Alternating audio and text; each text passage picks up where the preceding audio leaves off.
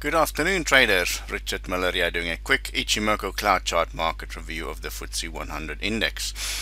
We've had some interesting price action last couple of days after becoming quite extended from the top end of the cloud here. The market pulled back, tried to find support at the standard line of the baseline, which generally can be quite a good support level. We can see here previously market did rebound from that level, but sliced right through it only to find or to test support at the top end of the front cloud. So it's critical for the market to stay above this level. There is downside risk to the bottom end of the cloud here. We can see these levels here. If I can highlight it, we'll take the old cloud chart level, so we'll start with support levels there and the other one there. So we have this cluster of support at the bottom end of the cloud, as well as these lows here. There's also support targets in case the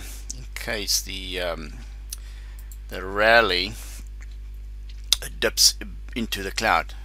So the key question here is, will the FTSE rebound from this top end cloud chart support test, or will it slice through and retest these support levels within the cloud, only to end up testing 6,213, the bottom end of the cloud, and ultimately 6.1. And this level coincides well with that level, and that's a major support zone on the FTSE for the time being. So there's downside risk to these levels, 6,200 and 6,080.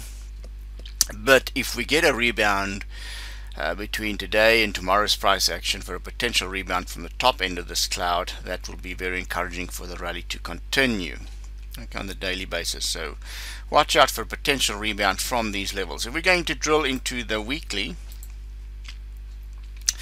interesting, the weekly is there's a line in the sand here at 6,313. That is the Q1 support level, with the bottom end of the cloud as the other support level just below 6,000 here. So 6,313 is a line in the sand here on the weekly chart, and there is downside risk to that level.